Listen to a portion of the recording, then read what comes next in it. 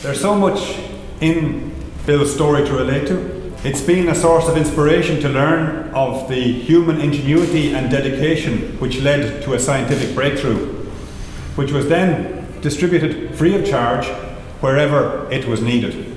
Merck deserves and has received huge credit for their donation programme, of which Bill has said simply, it was the right thing to do. But the best way to honour Bill is to honour the area of research to which he has devoted his scientific career. So it's my pleasure to announce today the establishment of the William C. Campbell Lectureship in Parasite Biology, to be held within the discipline of zoology in the School of Natural Sciences.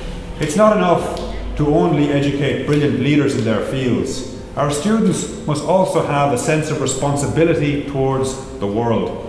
And we're absolutely delighted to welcome our graduate and winner of the 2015 Nobel Prize for Medicine, William C. Campbell.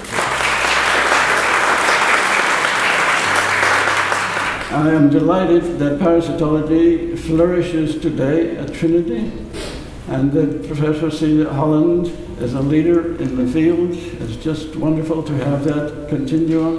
And in fact, I have no problem reconciling the fact that I love worms, but I spent half my life trying to kill them. I'm happy to be here and to see old Trinity connections, which mean a lot to me. I just want to say again how great it is that you've all come here. Thank you very, very much.